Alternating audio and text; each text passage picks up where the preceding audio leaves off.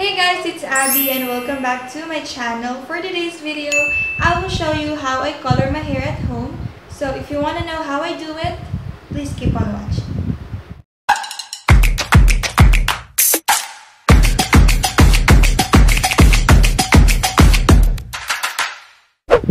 Actually, matagal na yung last time na nag-color ako ng hair ko kasi eto na yung color ng hair ko. Oh, andito na siya. Kasi eto na yung natural color ng hair ko. Hindi ko na matandaan yung last time na nag-color ako. So, nagko-color kasi ako dahil madami akong mga white na hair. Yes, social pa white na hair. Ayun, mga puting-puti pa ako. And gusto ko naka-cover up yung mga white na hair na yun. So, ginagawa ko is nagko-color ako. So, madalas ako yung nagko-color sa hair ko or pumupunta ako sa salon para magpakulay ng hair. Kaso, minsan, katamaran, tinatamad ako pumunta ng salon. Pero, madalas din naman kasi wala akong time pumunta ng salon. Bumili ako sa Watsons ng pang-color ng hair ko. Actually, binuksan ko na siya. Sobrang excited. Binuksan ko na siya. Ayan guys, Revlon. Ang kanyang shade is medium brown. Kasi ayoko naman i-totally black yung hair ko. Feeling ko mas bagay kung medyo may color yung hair ko. Nagamit ko na siya madalas. Ito yung talaga yung ginagamit ko aside from this na nabibili kong mura lang. Nabili ko siya for 395 pesos. So, affordable naman siya. Meron pang mas mga mura doon sa Watsons. Pero ito kasi, na-try ko na to. So, doon ako sa subok ako. So, sabi pa dito, ang Revlon daw is #1 in the USA. Ang taray. Ito yung kanyang cream color developer. Ayan. Ito yung kanilang after color conditioner. Ito gagamitin mo kapag hinugasan mo na yung hair mo. Hinahanap ko nga yung kanilang gloves, electric gloves. Ayun o. Sobrang bongga ng gloves. Nakadikit siya dito sa kanilang bongga. Ito yung una o. Bonggi. May ganun. Tapos, ito pa isa. May isa. Yan. Tada! May kasama siyang pair of gloves. So, hindi mo na kailangan bumili ng gloves.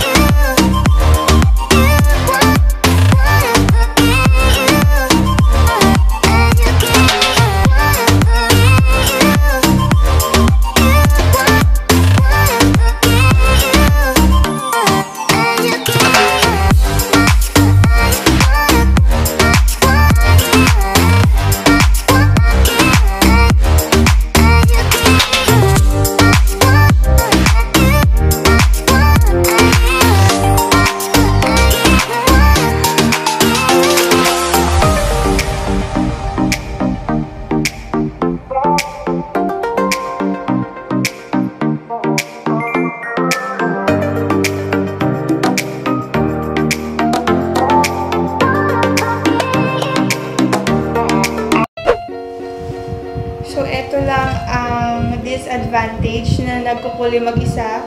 Sobrang kalat ko. Ayan. Sobrang kalat ko magkulay. Pero lilinisin ko naman yan. At saka ang maganda dito, di ba nalagyan yung skin ko nitong pangkulay? Ayan, meron pa. Pero walang irritation na nagaganap. Hindi naiirita yung balat ko sa mga chemicals nito. Sabihin, hindi masyadong harmful yung chemicals sa akin. Ayan. So, dapat, before kayo mag-color, mag-skin test muna kayo kung allergic kayo dun sa chemical. Ayan, guys. So, ngayon is 11:30 na. So, i-wash ko na yung hair ko ng mga 12 noon. Tapos, makikita natin yung resulta mamaya. So, i-update ko na lang kayo, guys. A little longer than a few minutes later. Hey guys, so update lang. Tapos na yung 30 minutes na paghihintay ko. So, maniligo na ako para malaman natin yung kinalabasan ng ating pagkukulay kanina. And I will update you later. A few moments later. Hey guys, so kakatapos ko lang maligo and mag-blow dry na ako ng hair ko para makita natin yung resulta ng pag-hair dye natin kanina.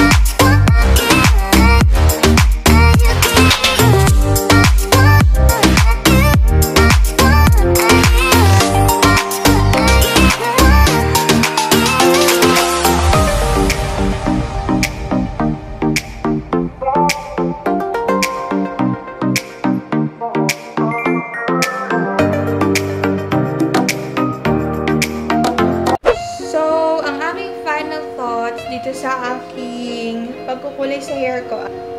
So, yung product is 9/10. Wala akong naramdaman na irritation or kung ano mang bad effect dito sa hair ko, sa scalp ko, wala. So, thumbs up sa akin yung Revlon. All in all, okay naman yung resulta ng aking pagkakolor sa aking hair. Though, yes, hindi siya perfect na pagkakolor kasi mag-isa lang nga ako. And yung mga ibang part dito, parang nahirapan akong kulayan. Pero okay lang naman since ang concern ko naman talaga is matakpan yung mga roots ko dito. So I guess that's it for today's video. Kung nagustuhan nyo itong video na to, give this video a thumbs up. I-share nyo to sa mga friends nyo. Kung gusto nyo mag-explore pa ng mga iba't ibang color sa hair nyo, go lang, push lang yan. As long as hindi naman siya pinagbabawal, for example, sa work, sa school, okay lang yun.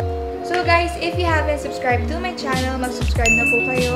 Again, thank you so much for watching this video and don't forget to be a beautiful person inside and out. So see you on my next one. Bye!